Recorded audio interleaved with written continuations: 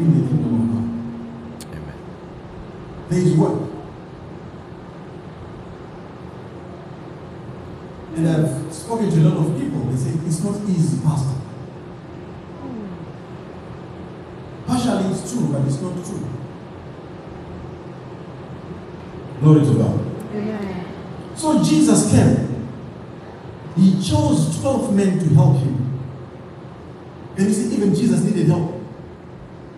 Right? Jesus himself needed help. He looked for 12 men to help him with this work. My goodness. He needed help. The Son of God needed help. My goodness. But after spending 3 years with them, one day he came and said, my brothers, time is up. I'm going to go. Imagine you spending time with somebody for 3 years. He became their teacher. He became their prophet. He was their leader. He was their master. He became their everything, which means wherever Jesus was, his disciples were there. Amen. They left everything, remember? Right. Followed him. Yes. Which means their lives now will be revolved around Jesus. Right. Amen. And one day Jesus said, it's time for me to go. But we have left everything and followed him. We're men. We have left everything. We have left our wives. We have left our children to follow him. Now we are saying you're leaving us behind. Jesus smiled as always. And he said, relax. John chapter 14. Verse 15. He said to them, if you love me, glory to God. Says, yes, I've been with you for 3 years, but if you love me, keep my commandments. And I will pray the Father, and he shall give you another one like me,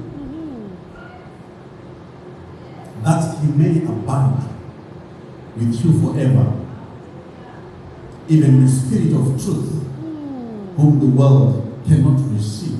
Amen.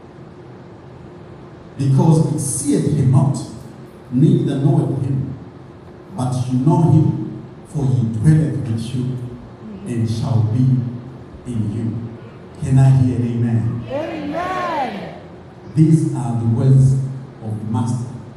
If you open Bibles, these words are written in red, telling you that these are the words of Jesus to his disciples. It says, if you love me, not only keep, the word keep then means do. Hear meaning to do. The words I've shared with you, I want you to hear them and do them. It says, if you love them, everything I've shared with you,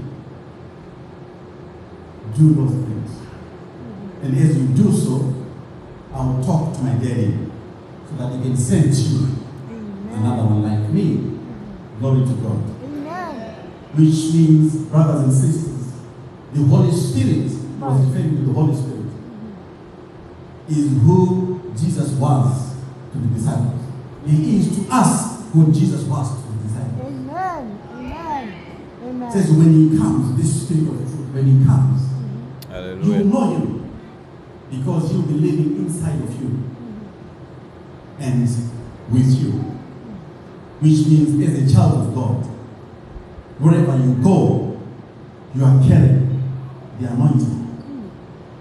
You will have the Holy Spirit with you.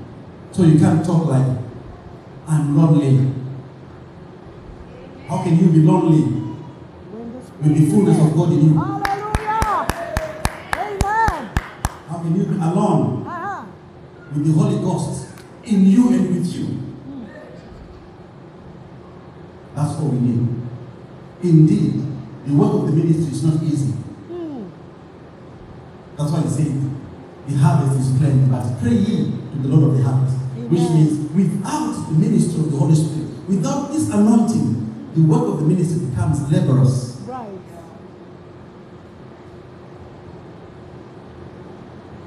Glory to God. So he said, if you love me, if you love pastor, if you love elder, do the things you are